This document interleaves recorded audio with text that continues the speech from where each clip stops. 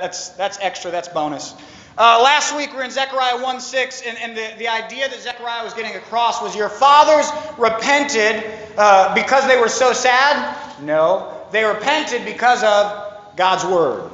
Zechariah was calling them to be the people of God, in the presence of God, who was fully submitted to the word of God. If they said, oh, Zechariah, we'll act right, but it's because we're sorry, are they going to fail again? Yes.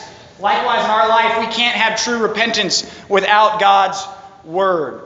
And this week, we're going to begin talking about visions and all the weird stuff in Zechariah and connect it to the book of Revelation, because Revelation is a sequel. We've seen the images before in this book, Zechariah. But I got to talk about this idea of apocalypse or visions or revelation in Scripture. So before we get to Zechariah 1 and Zechariah 6, I need somebody to tell me who this is on this next slide. Who is that? Shout it out if you know. Garth Brooks? Okay, George Strait. Who here knows a George Strait song? Tell me a title. Tell me a title. What's the George Strait song? Oh, you're not going to help me. Texas. Oh, Texas. Oh, right. Pastor got a song about divorce. Excellent. Who here's been to a George Strait concert? Yeah, some of us? Some of us? Yeah. So, and here's let me start getting you in the right spot so you're not thinking about all your favorite George Strait songs. Is in a concert, the goal is you are there to see the artist perform. What's George Strait going to do at this concert? Sing. Oh, man, I got you guys hopped up. You want to see what he's going to do. Is he going to sing this song? Is he going to sing his old album, his new album? What hat is he wearing? How's it going to go? Is it going to be fire? Is he going to have a duet with somebody? You want to see the concert. You want to see this close to George Strait. Who here's ever gotten in line early for tickets or early in line at a concert to get the right seat? You want to see. And so I think about God's word and how we're saying, I want to see the story of God unfold. I want to see what God is doing in the world face to face. But oftentimes, and this is true for a concert, this is what we see. Anybody ever been to a concert like that? Yeah. You don't get a very good view of George Strait. You get a really good view of the person's head right in front of you. And you get to hear him talking on the phone. And somebody's getting up to go to the bathroom. I need to get through there. Is it easy to be distracted from what's going on the stage? Yeah. Concerts, in some ways, it's almost better to watch the recording later if you really want to see what's going on. And so it is in life, and even while we're looking at Scripture. We're like, those stories are so long ago, they're so far away, and in your life, you're like, what is God doing? I mean, I know He's on the stage, I know I'm here to watch Him, but it's all these distractions. And so that's how we oftentimes approach and are even told the story from Scripture. Like sometimes Moses is really keyed into what's going on. And sometimes the people in Scripture, like Jonah, are just complete doofuses. Don't do like that guy. But here's what we get in visions and apocalypse and in Revelation. This is how I think of it. Go to this next slide. It's a backstage concert. The perspective is reversed. All you guys are standing out here, or sitting out here looking at me. We're here to watch what is happening on the stage. You would have a different perspective if you were hiding back there on the baptistry. Same thing at a concert. You can see what the drummer is doing. You can see what kind of jeans George Strait is wearing because you can read the label. Anybody here ever been to a backstage concert? Do you get to learn things you wouldn't know normally? Like, they bring this guitar out. I got to see what kind it was. Can it be a little distracting? Yeah. If you paid money to go to a backstage concert, you got invited to a backstage concert at George Strait, and someone said, "What was it awesome? Did you get to see George Strait?" And you said, "Man, I saw lasers and a smoke machine." Did you waste your time a little bit? A little bit, unless you're really into that sort of thing. In a backstage concert, you are still there to see the artist and the performance and observe it from a different angle and learn something new about it. You're close enough, you can see how he's picking his guitar. You can see how he's interacting with the other musicians. And likewise, in Apocalypse and Revelation, you're getting a heavenly perspective. At a backstage concert, you get the perspective from a drummer. In Apocalypse and Revelation, you get the perspective from an angel or from a heavenly being. Who here, maybe some of you, but most of you on Tuesday last week, did you get shown the view of the world from an angel? No, not too many of us. We get our human perspective. So in Apocalypse and Revelation, there's often heavenly beings showing us what is going on. But here's why I point this out. Is we're going to be talking about these. What are we seeing from the backstage perspective? But just like at a concert, and this happens a lot. You've heard the Bible studies on Revelation. Jim just taught one. And it's interesting and good to talk about those details. What about those numbers? What about those colors? What about that deep? What was that word they uttered? But in the same way, if you go to a George Strait concert and pay the money for a backstage pass, you get the opportunity for it, and you never watch George Strait, if you never pay attention to what he's doing, did you miss out? Yes. And likewise with visions, with Apocalypse and Revelation, if you can't say, what was God doing on the stage? You're missing out. You're not showing up to the show just for the smoke machines. You're there for the artist. You're there for what he's doing on stage. So let's look at the outline of these visions. Zechariah has, in my perspective, 8 visions. Some people divide it up more. But remember, these all have a historical setting. This is the 11th month, the 2nd year of Darius. Which Darius, was he good king or bad king? Good king, yay! Yeah, remember we did Cyrus, Darius last time? So it's a historical setting, and we'll talk more about what that setting means, but these all occur in sort of one 24-hour period. That's a pretty crazy night, wouldn't you agree? Yeah. Zechariah ate a bad burrito. He got a lot of visions. Most of us are really weirded out by 2. He has 8. And we'll run through all of these, but I want you to see is we're not pairing them sequentially. We're going to pair them sort of as they have a theme, and it'll be very obvious why this week's theme goes together. The first one is the horsemen, which we'll read about today. Come back, I believe next week will be on the horns and the craftsmen, and the man with the measuring line. And then we've got this beautiful one about Joshua, the high priest, who's a historical figure. But these first 4 visions, as we'll see today, are at nighttime. Now, are you more likely to stub your toe, unless you're really clumsy, at nighttime or during the daytime? Well, nighttime. Ryan's really clumsy. Although you did great getting out of bed. Good job.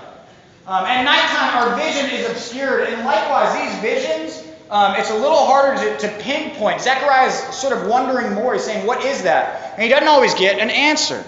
But certainly Joshua is a historical person. We'll talk about what that symbol points to as well. But then for the second part of the visions, he's awake. And you still see weird stuff. He sees lamps, he sees eyes, he sees trees. But he knows the vision is about the historical guy, Zerubbabel. The angel says this is about what Zerubbabel will do. And then there's the flying scroll, which we'll talk about what that means, the woman in the basket. But then Zechariah ends it all with 4 chariots. So question, Howard. The first vision is the vision about a horseman. What does a horseman ride? Horse. What pulls a chariot? Horse. A horse! Amen! Way to go, Howard. Howard has a crazy ranch. Is that the name of it? Yes, sir. Yes, so he's got horses. He's got horses. But yeah, they both have horses. And I'm reading these and wondering, why are they connected? Why is the Spirit showing it this way? Why is Zechariah writing it down this way? Where it begins and ends with horses. All right? Do you want to find out with me? Let's see why. Let's see why. But let's see. I said that these are visual. And so we're still going to stand for the reading of God's Word. But just open your Bible to Zechariah 1, 7 through 17. I know this is washed out a little bit. But because it's visual, I figured we might try this, okay? And I'm going to get help. I will not doodle one of these. I'll have a professional draw one for me.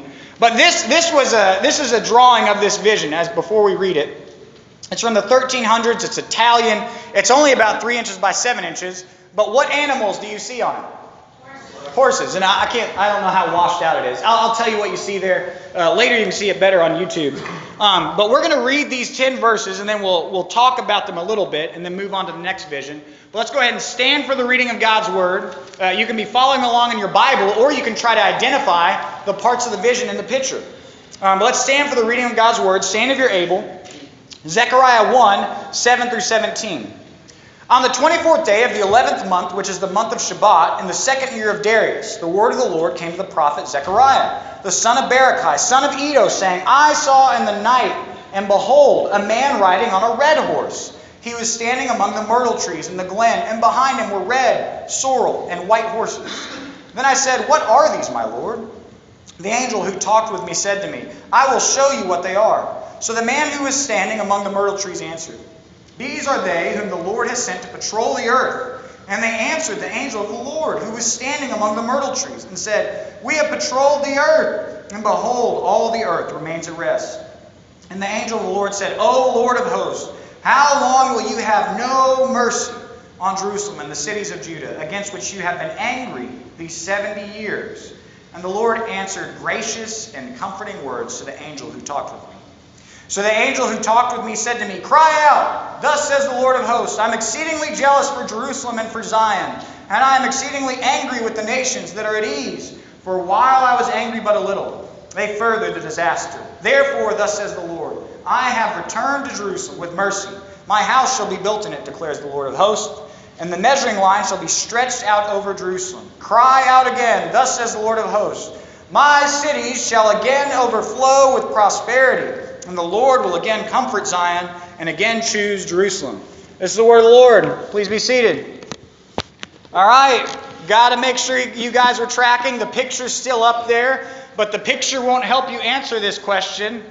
Is this vision a happy message for the people or a sad message for the people? What do you think? Well, it's happy. Overall, he's saying, you're going to get comfort. The cities are going to be filled. The 70 years are coming to an end. Yay! Everybody say yay! This is a great vision. This is good news that the Lord again will comfort.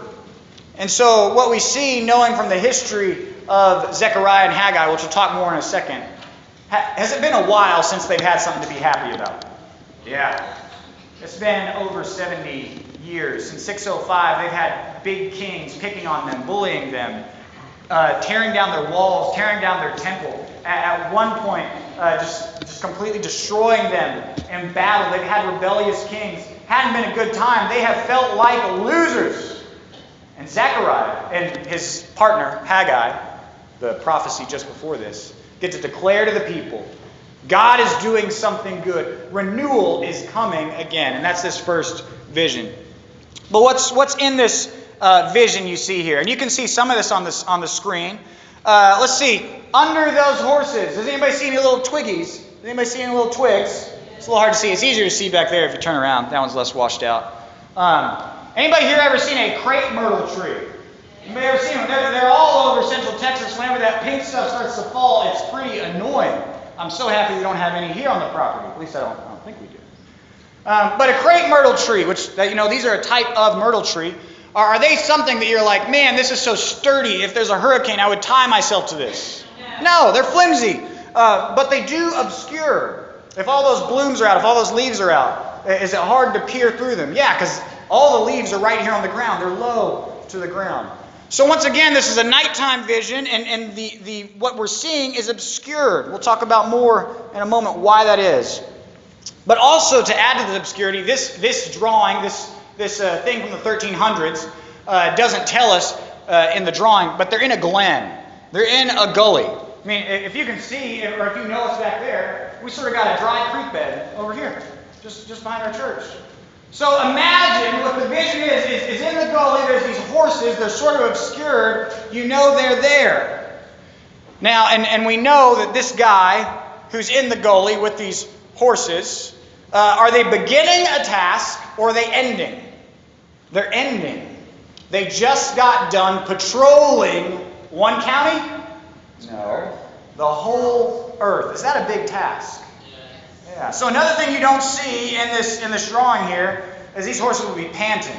Howard, if you run horses for a long time, is there any physical things that happen? They're panting, they get salty, they're tired. Yeah, you can tell that horse is about done. So that's what we have here in these myrtle trees. They're hard to see that there's something lying in wait. And we'll talk more about the colors in a moment. But are all the horses one color? It's like this is a herd of brown horses. No. And what that is going to mean for Zechariah, what would immediately mean, is God has multiple things going on here. God has different tools in his backpack. to address whatever's being addressed here. We haven't gotten there yet. We'll get there in this next idea. So Zechariah sees this stuff. And he says, who are they? I says, I'll show you. These are the ones who are patrolling the whole earth. And they say, we patrolled the whole earth. And then the angel of the Lord he says to the Lord, he starts talking to God. He doesn't say, okay, God, they patrolled the whole earth. What's next? Do you want them to patrol, Mars or Neptune? What does he say? He brings it back to Zechariah's situation. He says, O Lord of hosts, how long will you have no mercy on Jerusalem and the cities of Judah, against which you have been angry these 70 years? Jeremiah prophesied before the very famous, I know the plans I have for you verse. He prophesied just before that, God is going to exile and punish and take Judah and Jerusalem away into exile for 70 years. So this angel is declaring something going on with these horses is connected with that. And the good news is God didn't say, nope, wait longer. What does he say? The Lord answers gracious and comforting words. So for his people, for those who the prophecy was, there's going to be 70 years. We understand that time is coming to an end. And so it would be a very happy prophecy. Obviously, God's going to have to deal with some kings or things like that. But I have a question. And this is another way to reframe our mind.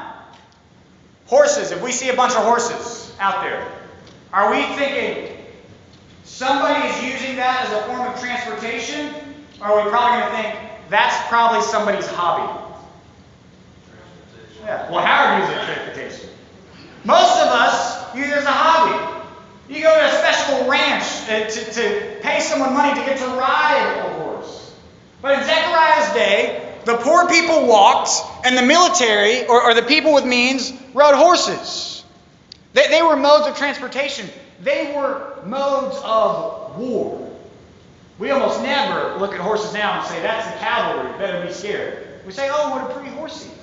In the ancient world, if you saw horses in wait, in a valley, hidden behind trees, you would think someone's about to get messed up.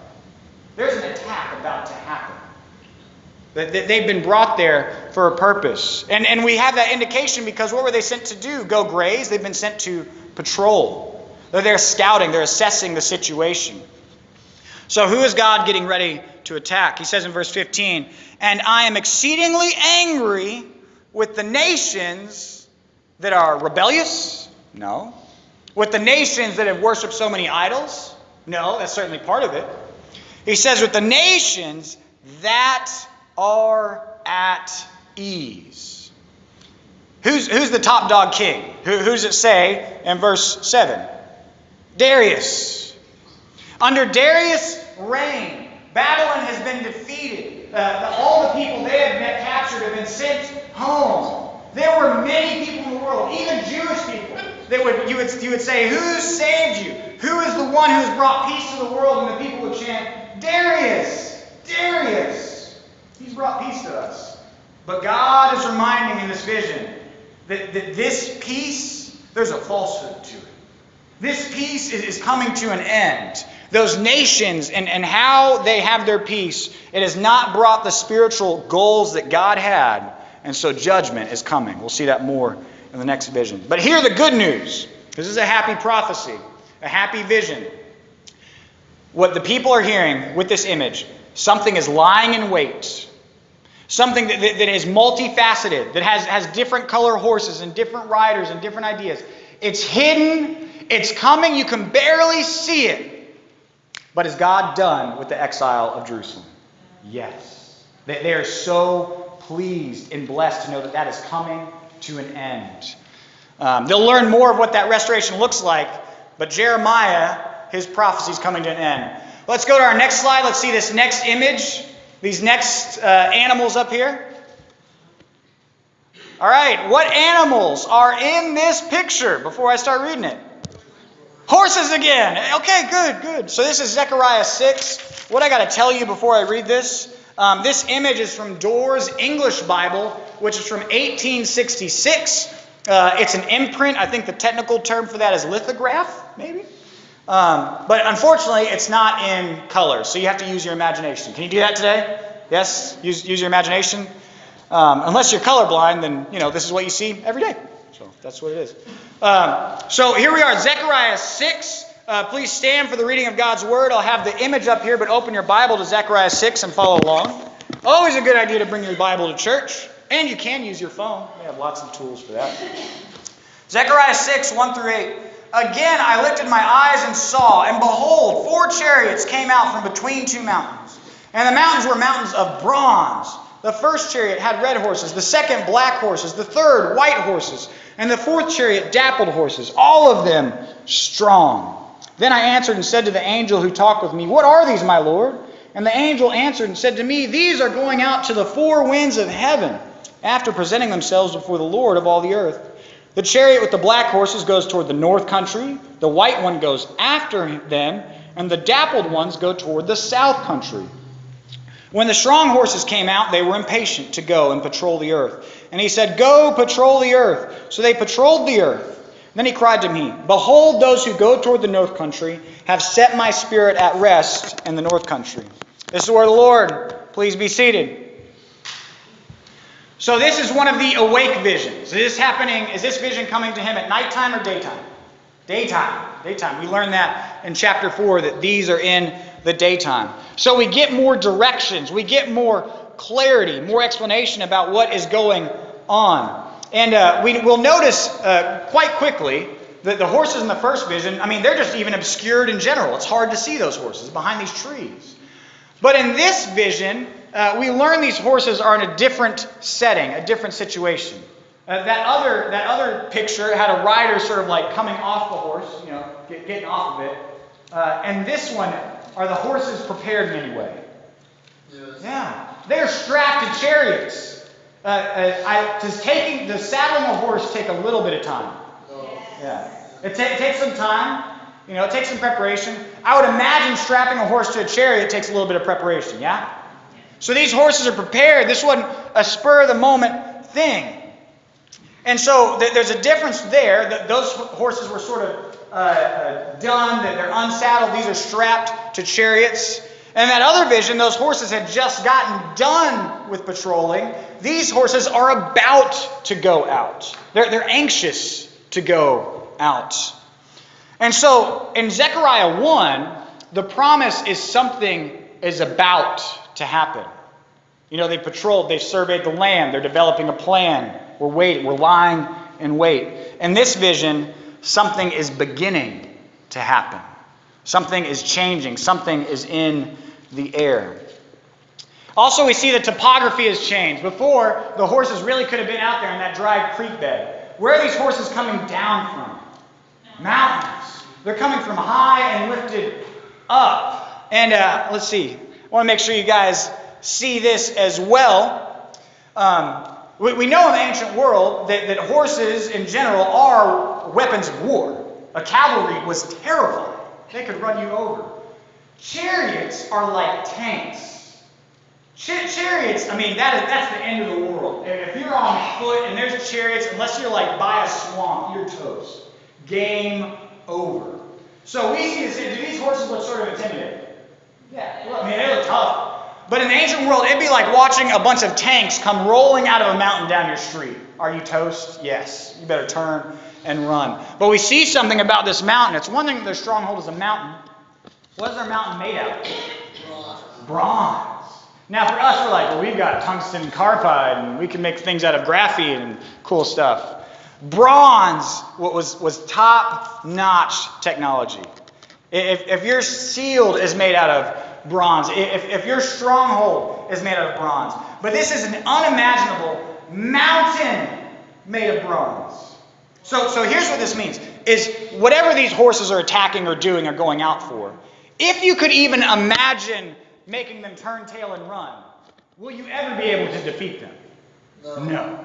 These horses' victory, these horses ever being swayed from their mission is sure. Their stronghold isn't a fort made out of sticks. It's not where we're hidden behind some trees. So we've got a whole mountain of bronze. Come and get us. You're not going to mess with these horses, these chariots. What else do we learn about these horses? Their colors go different directions. We'll talk more about these colors in a moment. The black go to the north, and then they're followed by the white to the north. So we see different things are happening. And then the dappled go to the south, which we'll talk more about what these words mean. They go to the south. But the red is not mentioned in this sending. But overall, these horses, they're like, oh, we have to go out again? No. They're like racehorses, you know. If you ever have seen a horse at a starting line ready to go, are they stamping their foot? Are they ready to go? Are they excited? You know, are they going to want you to play red light, green light? No, as soon as you open that gate, they are gone. That's how amped up these horses are. They're professional athletes waiting to go. But we look at the world at the end of this story, and it says, behold, those who go toward the north country have set my spirit at anger? No, it says my spirit at rest. So I just want to point out that contrast between the first image and the next one. The first one, the Lord is exceedingly angry because the nations are at peace, and it's a false peace, and it's a peace that's not accomplishing God's goals. This one, God is sending out these spiritual forces, these powerful, undefeatable spiritual forces. And at the end of it, God's Spirit is at rest. His plans are accomplished. The nations now know something. They now see something. So the first one, the nations have rest and peace. This one, God's Spirit has rest and peace. We see how these images complement each other. They're two sides getting ready, and now something is happening. But what is happening backstage? What do we learn? Just like we would learn, let's go to this next slide. Just like we would learn at a concert or backstage something about the artist that we wouldn't normally see. What do we learn about God, the one at the center of the stage, from these visions? One, we learn God is pervasive. Do these horses, they just patrol one county? No. They patrol the whole earth. They go everywhere. And this is important because where have God's people been exiled to? Feels like everywhere. Yes. There could be the people in Jerusalem saying, I wonder what happened to our brothers who were in the Galilee. Or they say, what about my cousin back in Babylon? God is there. God's eyes see. We see this expressly in verse 5 of chapter 6. And the angel said to me, these are going out to the four winds of heaven. And now we hear about the wind and we're like, yeah, the wind is for flying a kite. But the ancient world, if you wanted to cross an ocean, what is the only tool you have? The wind. Blowing your ship. That was the strongest force they had. We're like, well, we've got gasoline and coal and nuclear. It was wind power or oar power. That's it. So they are amongst the most powerful forces in the world. And even today, will a hurricane mess you up? Is Hurricane Harvey sort of a big deal? Yes. So we still understand the wind is powerful. But these people in Jerusalem who feel beat down, whose walls are crushed, whose temple is nothing, who feel like faraway kings decide their fate, are seeing the image that God is pervasive. You wonder if your God knows about Darius. I know what he had for breakfast. God is pervasive. We also see that among the heavenlies, there is power amidst peace. We see this in verse 11 of chapter 1. It says this, and they answered the angel of the Lord who was standing among the myrtle trees and said, we have patrolled the earth, and behold, all the earth remains at rest. And this matters for Zechariah's people. The question they could have could be, Darius came in, kicked out Babylon. Darius is a pagan king. He even thinks in some sense that he is divine. Certainly he has other gods. And we've been done wrong. The people of Jerusalem have been done wrong by king after king after king. And even their own kings have done wrong. And right now, as they are building, as they are beginning work on the walls and the temple, they are in danger that Darius or some other king will smash them again. We may be done wrong again.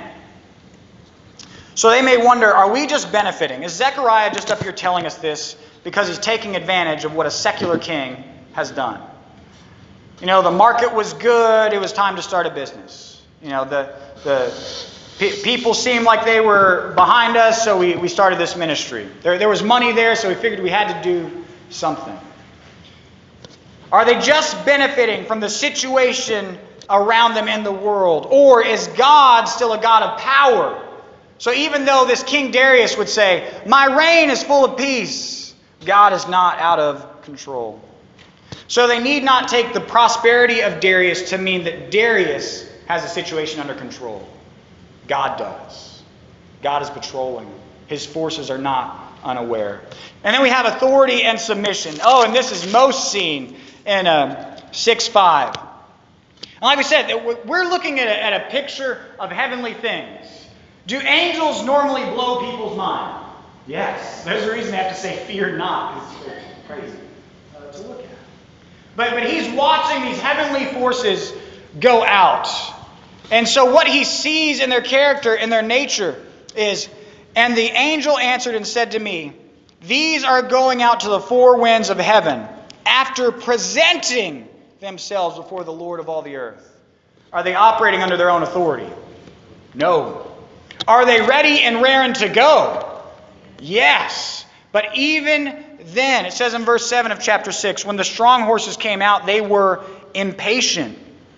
The heavenly forces are ready to go about God's plan. But they wait until they hear, go patrol the earth. That's the God you serve. Legions of angels who are anxious to see the plan accomplished and occur. Who even in the heavenly throne room say, is it time for mercy? Is it time now? Is it time to go out? Wait for God on the throne to say go. Wait for God to say now patrol. Or now right out of the stronghold. There is authority and submission. And then the colors, they hint at what the next step will be like. If you know the history of the Persian Empire, just in short, are they going to have an easy go of it? Or are they going to run into somebody named Alexander? There's going to be bloodshed, there's going to be siege works, there's going to be plague, there's going to be murder, there's going to be betrayal. Things are going to get worse before they get better for the Persian kingdom. But just from Zechariah's perspective, he's getting this glimmer from a backstage pass of what's coming. So red, or the ruddy horse, that in this vision is called up but not sent out. But if God has this horse in his storehouse, what's in your vein? What color is it?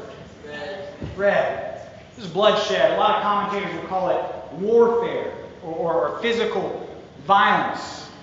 What about black, or the another way it can be translated as dusky? Whenever you go to a funeral, do you wear pink or do you wear black? This is death. This is destruction.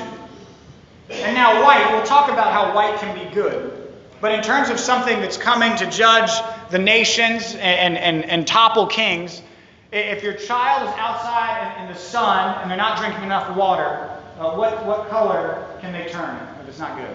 Pale. Something's wrong. Something's not right. They need energy. They need nourishment. But also, we'll see in a moment how it can stand for victory, certainly.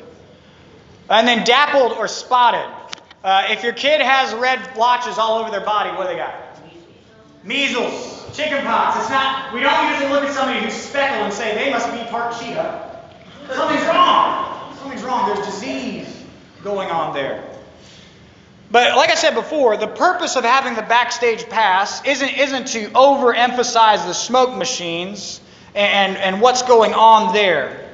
We're there to see what is going on at the center of the stage. So for Zechariah's people who have been beat down, who have been broken, they may wonder, one, does God even see or notice? Oh yeah, he's got forces going all over the earth. And they may wonder, well, what if Darius is God's last shot at restoring us? No, they're learning God has all sorts of tools. And we may wonder, we may question, well, is God going to use war? Is he going to use bloodshed? That's a challenge. But we got to remember, for Zechariah's people, part of their question for God is, we've been so abused by these kings. What will you do? And we'll see how this story answers that. What's happening for the people in Jerusalem that day? Let's go to this next slide. So I've seen sort of the images and the pictures in there. Let's talk about the show. So now we've moved back to the backstage, and now we're thinking about what would this look like for the people in Jerusalem. 11 months, second year, 1-7 is where we get this from. Just a reminder, whose reign is that? Is it King Cyrus or King Darius? Darius is the king. And the question for the people, which we talked about this last week, is God is calling us to a mission. We're to rebuild the walls. We're to rebuild the people. We're to rebuild the temple. But are they sure if any of that is legal yet? No. They're in this awkward spot. Cyrus had said go. Artaxerxes, the next king, had said no. And now we've got a new king and we're not sure what he's going to say. But they've got these prophets saying God's word declares we must begin. But God will sort out that king thing. But the time is now. And they also would have a question about what about the 70 years? Jeremiah prophesied there are 70 years of exile coming. And what we see in this very first image in Zechariah is the ending is now. The time for renewal is now. Now, if you know the story of Scripture, this will take several hundred years. They'll be waiting for some guy that you've probably talked about before. But they'll see that something is changing. That's why in verse 12 and 13 it says this, "You have been angry these 70 years, and the Lord answered gracious and comforting words to the angel who talked with me." Does Zechariah get to hear all the plan? He just knows something's changing. Something gracious is happening. And that connects to this next idea. And both of these visions are things obscured. Is it completely clear? No. There's the myrtle trees. They're down in the glen. These horses are there and they're going out. But there's no month. There's no calendar. There's no timetable. And also what we see, and this is important for us. Don't answer out loud. You can nod your head yes. Who here feels like you're waiting on God for something? You're waiting for your child to graduate. You're waiting for healing. You're waiting for an answer. Guess what? The heavenly forces are even more excited to see God's plan than you are. Amen. They are so antsy. The angels, if you imagine them as horses, are stamping their foots because they know this is going to be awesome. They're ready to go. And so for the people of Jerusalem, they could have the very big question of, is God going to do anything? And Zechariah is reminding them, yes. And he's got forces you don't know about. And he's got plans that you can't even fathom. But the time of judgment, the time for restoration is beginning now. God is coming. That's why the promise is in verse 17, "My city shall again overflow with prosperity, and the Lord will again comfort Zion, and again choose Jerusalem." Now, if you know your Bible, the ultimate restoration of God's people doesn't come whenever they finish the walls under Zechariah. It doesn't come whenever they finish the temple under Haggai. It comes whenever one who calls his own body the temple of God comes and visits Jerusalem. And his name is Jesus. So let's connect this to the gospel. The people of God are waiting for God to do something. Which, is that true for us today? Yes. Are we waiting for God to do something? Yes. We'll talk about what that is. This image is, you can see now how this is completely connected to Zechariah. I'm going to read this from Revelation 6. I apologize for not being on the screen, but you can follow along. Revelation 6. Listen to this. I'm going to ask you what is connected here. What animal is connected? And I hope you find out quickly. Revelation 6. "Now I watched when the Lamb opened one of the 7 seals and heard one of the 4 living creatures say with a voice like thunder, 'Come!' And I looked, and behold, a white horse, and its rider had a bow, and a crown was given to him. And he came out conquering and to conquer." And then skipping down to verse 10. "They cried out with a loud voice, 'O sovereign Lord, holy and true, how long before you will judge and avenge our blood on those who dwell on the earth?' Then they were each given a white robe and told to rest a little longer until the number of their fellow servants and their brothers should be complete. Who were to be blessed? Who were to be killed, as they themselves had been." What animal connects us to Zechariah? Horses. Horses. All the color horses are here. I just read the white one. Because in Zechariah's day, it's not quite clear. We got a good guess. Maybe that's the good guy horse. But in Revelation, what's the name of the good guy on the white horse? Jesus. He's coming. As we sang in the song, we believe He's coming back again. And here's how this connects to the gospel. Here's how we connect to Zechariah. We as a church could say, how long? Maranatha, come Lord Jesus, come. And in this story, we have the people under the altar saying, how long? Our blood has been shed. The testimony rejected. Is the rider coming? Yes. Jesus is coming. The church today is waiting for God to do something. We have been given Jesus. Over 2,000 years ago, He came, changed everything, paid for your sins, defeated sin and death. But are we still waiting? Yes. Part of the story of the gospel is we are a people that is waiting. We're questioning. When is it over? When is the next step? And here's the challenge we get from Revelation. For Zechariah's people, it was God's doing something. Be patient. Get to building the wall. But for us, what we learn from this passage in Revelation 6 is sometimes the patience that God requires of His people is that they look past their present circumstances to the eternal truth of what God will do. Even if you face death for professing the gospel, does that change what God will do? No. The rider on the white horse is coming. No more myrtle trees. No more mountains of bronze. He is coming. So let's not miss this. Let's go to this next slide. Don't miss this. Unbeliever. The nations in the first vision, they're at peace. But are they in trouble with God? Yes. That says God is exceedingly angry. So unbeliever, you say, I think Jesus is a good idea, or I'm not sure that God's for me. My life's pretty good. Do you mistake the peace and prosperity in your life? My marriage is okay. My bank account is okay. You know, I've never been arrested as a reason to neglect God. You say, I'm pretty good. If you're pretty good without Jesus, and hear this the right way, you will come before the rider and the white horse, and you will be pretty damned. Don't mistake your present prosperity. I got a good job, I got it together, people look up to me, as a reason to say, I can do God later. He's coming. He's coming. But then believer, and many of you are today, and you've been baptized, you profess who Jesus is. Think of your present circumstances. The worst thing. The worst thing. You're sick. Someone got cancer. That kid won't listen. Do you allow that to challenge God's potency?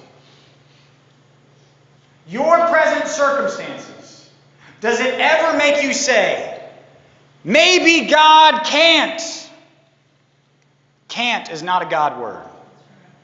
Now you can play with philosophy, but in your life, in the circumstances of your life, can't is not a God word. Zechariah's people had the challenge and the mission, rebuild the temple, rebuild the people, rebuild the wall. And then we think, but Darius, can't is not a God word. If he tasked you to rebuild the wall, He's going to provide for it. He's got heavenly forces you do not know about. He has a plan that is bigger than you. Do we allow that? Nothing in your life should make you say, well, God can't come through. Those same heavenly forces, those horses, those chariots are still there. In your life, you say, well, I've been given a mission at Bateman. You know, we say the two missions of the church, evangelism and discipleship. There's no way I can reach my neighbor. Who here was a neighbor that couldn't be reached by Jesus, but then somebody slapped him in the head? I told you about it. That's what happened. All of us in our life looked impossible from a human perspective. Some of y'all were messed up, but now you're here in church worshiping Jesus. The present circumstances aren't a reason for us to say God can't. And then with discipleship, say, oh, I don't think I can pray. I feel like I'm never growing in Christ. How can I encourage my brother and sister? That looks impossible. Maybe you look at the state of the church of Bateman and you say, they're so messed up, they're so immature, I'm so mad at those people. Is that ever a reason for us to look at God and say, you can't? No. God can redeem his people. He redeemed Zechariah's people. He renewed his people. And likewise, he can renew this church.